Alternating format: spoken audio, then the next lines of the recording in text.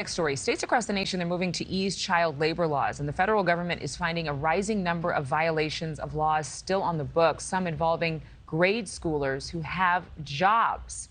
Kelsey is here with more on this. Kelsey. Hey there, Adrienne. Yeah, this is really upsetting and alarming. The U.S. Department of Labor actually found two 10-year-olds working at a McDonald's in Kentucky, both of them not getting paid, and sometimes they were working until 2 in the morning. Now, what makes this even more upsetting, this is just one of hundreds of child labor violations recently uncovered by the agency.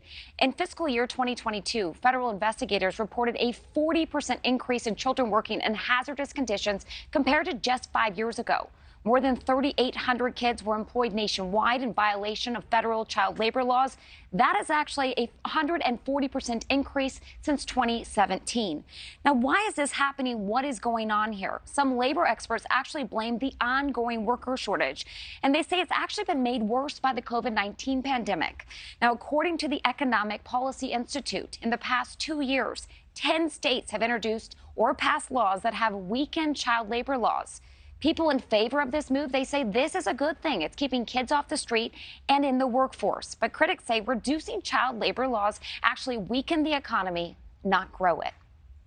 They're learning how to handle various aspects of a job, maybe cooking, cleaning, being able to just run a cash register, being able to do calculations.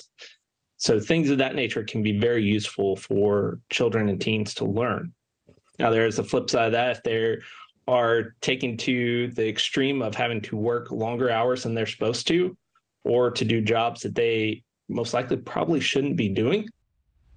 And so get this, on Wednesday, some changes in Iowa, passing a bill reducing hazardous work protections for 14 and 15-year-olds, also now allowing 16-year-olds to serve alcohol. And also in Wisconsin, doing something similar, trying to pass a bill that would allow 14-year-olds to serve liquor.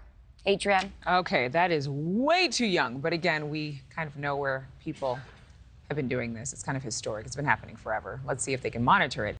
Thank you for watching. Go to newsnationnow.com to find NewsNation on your television provider. And don't forget to click the red subscribe button below to get more of NewsNation's fact-driven, unbiased coverage.